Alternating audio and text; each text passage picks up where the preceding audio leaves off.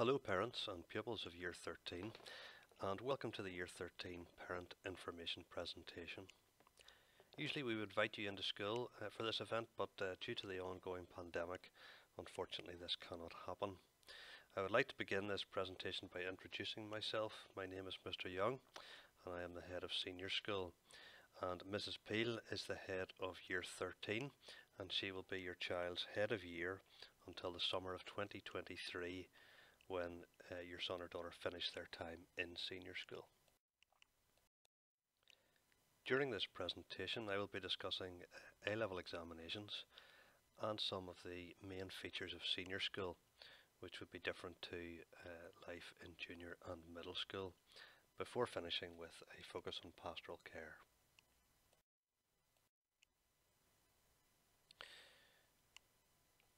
To begin with, as regards A-level examinations, it should be noted that pupils in senior school will be offered a curriculum in Grosvenor that facilitates the study of 3 subjects throughout each of these 2 years. It is therefore anticipated that the vast majority of pupils will study for 3 AS or BTEC qualifications in Year 13 and 3 A2 or BTEC qualifications in Year 14.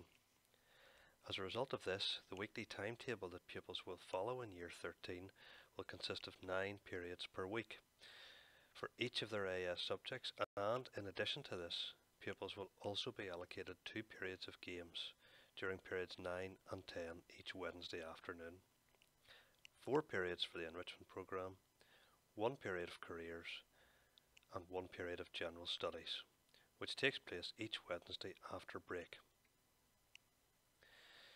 In terms of this provision, a key consideration is that it prepares pupils as best as possible for higher education. This is particularly important given the overwhelming majority of Grosvenor pupils go on to higher education at the end of Year 14. In relation to general studies, for example, we invite a number of outside speakers from universities as well as various other organisations who speak to the pupils about different opportunities and pathways that may be available to them beyond Grosvenor, and is thus seen as a very important feature of the senior school experience. The school's internal mock examinations will run from Monday the 29th of November to Friday the 3rd of December this year. In advance of the examinations, subject teachers will advise your child on topics that need to be revised. Following the marking and standardisation process, each teacher will write a report commenting on your child's academic progress and areas that require attention. The reports will be posted home in January, and Mrs. Peel and myself will scrutinise the results, and support will be offered to any pupil who may be struggling or who is underperforming. Whilst we hope that the AS examinations do take place as scheduled this year in May of 2022, it is worth also noting that pupils will return to school following the AS examinations for 3 weeks of work on their A2 specification. And that's from Monday the 6th of June to Friday the 24th of June. So they will finish for the summer break about a week before the rest of the school. And then of course, if the exams do go ahead next year and your child is unhappy with the grade that they received, or they feel that they have not performed the best of their ability, it is the following summer, June of Year 14, before they have the opportunity to reset that module again, with the standard cost for resets tending to sit at approximately £15 per module. Entry into Year 14 from Year 13 is not automatically guaranteed, and accordingly there is a set of criteria that pupils are expected to meet. Firstly, as you can see, pupils are expected to achieve a minimum of 3 grade Ds or 32 points in a system whereby an A equates to 20 points, a B to 16 points, a C to 12 points, a D to 10 and an E to 6.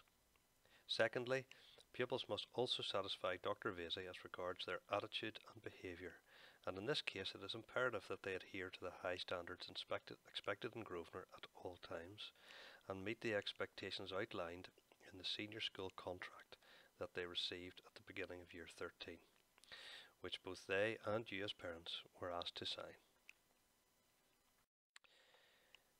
In terms of the team within senior school, as I said myself, I am the head of senior school, but we have Mrs. Peel, who is head of Year 13, and Mr. Lendrum, who is head of Year 14, and we all work closely to ensure that the pupils have the best experience of senior school that they can possibly have.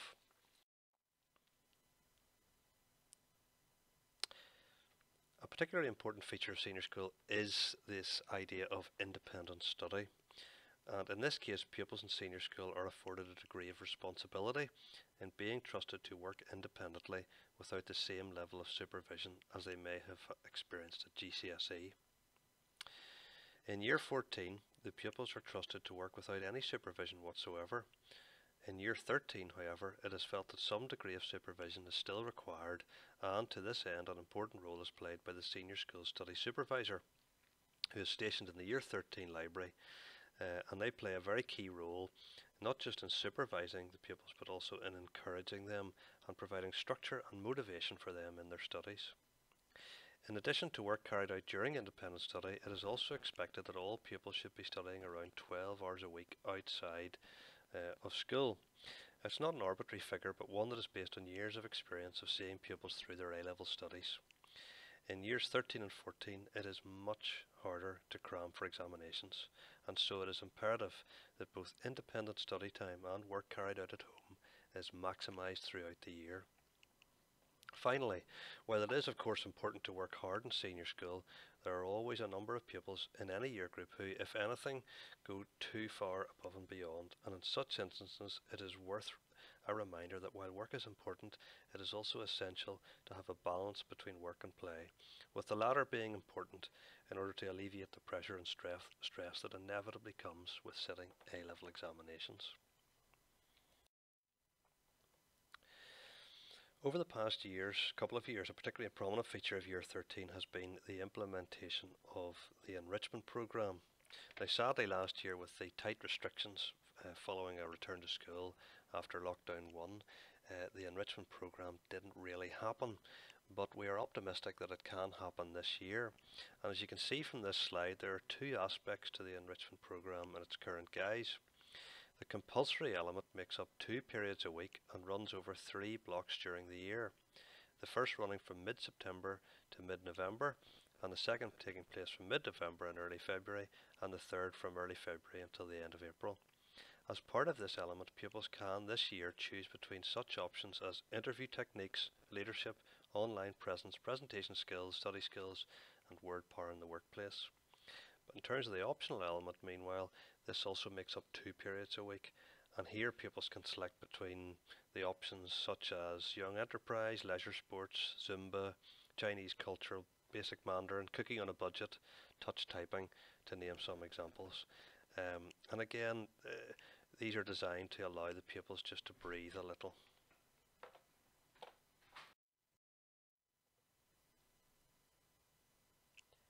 As well as the enrichment programme, a further feature of Year 13 is the work carried out in careers, or CEIAG, under the guidance of its head of department, Mrs. Ray. Within this subject, the first number of months of the year are spent action planning, with pupils spending their time working out what they want to achieve from a career point of view, and then establishing what they need to do to give them the best chance of success. For example, what academic grades are they likely to require in order to be able to pursue their desired pathway, and how are they most likely to achieve these? In addition, what work experience would prove most beneficial to them in this pathway? As regards the area of work experience, this initiative will continue to be offered in a somewhat revised format. Many companies are offering the chance of virtual placements, for instance, with pupils able to engage through various online platforms. Likewise, some of these placements run, for example, only during the afternoons or evenings, and so the permitted 3 days absence from school may not be necessary in all cases. Due to the continued unprecedented nature of current circumstances, it's hard to be absolutely certain about the options available with regard to work shadowing, but pupils are encouraged to keep a very close eye on the Year 13 Careers Google Classroom, where more information will be provided in the coming weeks and months. Lastly, a very important final feature of the Year 13 Careers programme is preparation for the UCAS application. It's completed early in Year 14, but the groundwork is carried out in the latter half of Year 13. In particular, this time is crucial as pupils begin to draft and then move towards finalising the all-important personal statement that they will eventually send to universities. Again, the previously mentioned return to school in June is another time when important work is completed with regards to this.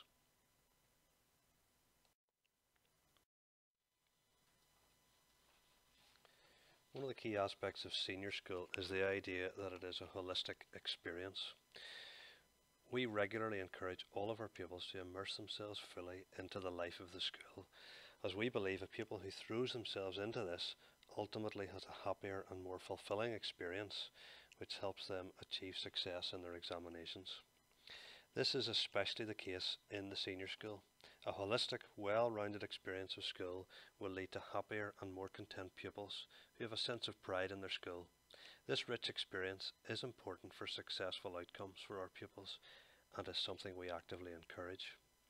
Of course, the most important aspect of senior school is the classroom.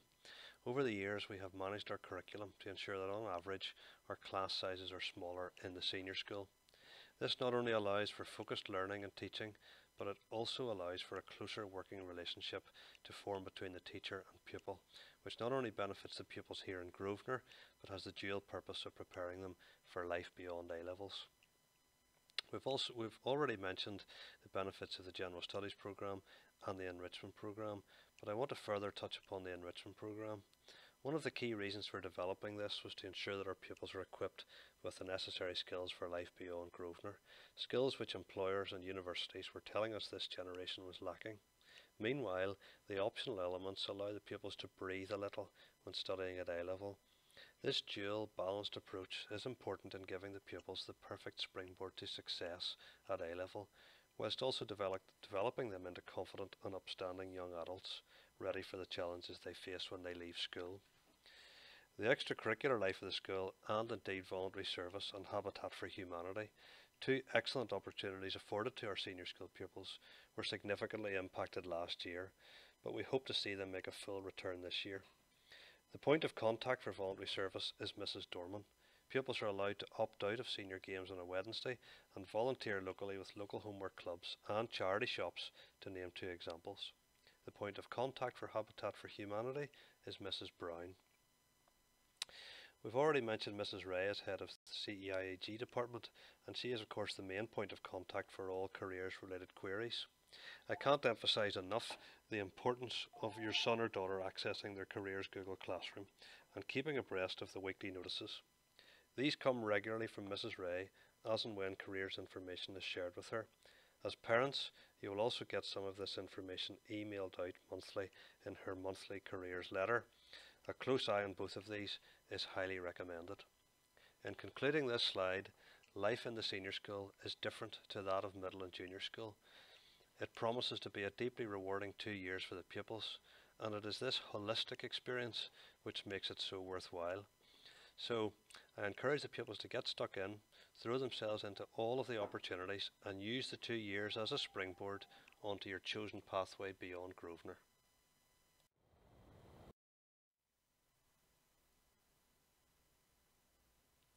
One of the main obstacles to success at senior school is poor attendance. This slide, kindly put together by Mrs. Fox, who is the senior teacher in charge of attendance, demonstrates the significant impact of missing school. Good attendance at school leads to good outcomes. Pupils in senior school can also avail of the Educational Maintenance Allowance, or EMA. Further information on the EMA can be found in the Common Room pigeonholes, particularly with respect to whether your son or daughter is eligible to receive the payments. But any pupils who are eligible should apply as soon as possible. There are a number of other common pitfalls in senior school beyond just poor attendance. It is very important that the pupils have a good attitude right from the start of the year, particularly with respect to the step up to advanced level study. At GCSE it is slightly different because you're managing a greater number of subjects, whereas obviously things are much more focused at A level, but the workload is much greater, much heavier in terms of the content. So pupils need to have a good attitude to their work right from the start of the year and make effective use of independent study. The other points about time management and organisation are all linked to this, of course. If pupils manage their time effectively and balance all of their various commitments and are organised, then they're in a good place to do well over the course of the year. Part-time jobs is an area that we wouldn't recommend that the pupils have part-time jobs. The EMA is there to help if necessary, if anybody needs the finances, but part-time jobs they lead to a very tricky balance between the pupil's studies and the need to work outside of the classroom. So we wouldn't recommend that pupils do that. I suppose the most important point in all of this slide is just when pupils underestimate the rigours of A-level study, particularly coming from GCSE. As I say, it is slightly different where you're balancing, it's more the number of subjects that you're balancing. And pupils, whenever they move to A-level, they think, well, maybe only 3 subjects to focus on here. If I cope well at GCSE, I'll be fine. And then maybe 2, 3, 4, 5 months into their AS year, they're struggling. The pupils have to understand that A-level study is significant in terms of the quantity and the depth of material that is studied. And not only that, the pace of the study is relentless, and it's very important that the pupils stay on top of that, because if they stay on top of that, they'll feel in a better place to cope, whereas if they start to fall behind, that can lead to problems. So it's very important that they have a good attitude and they recognise that A-level study is very difficult and they need to give it their full attention.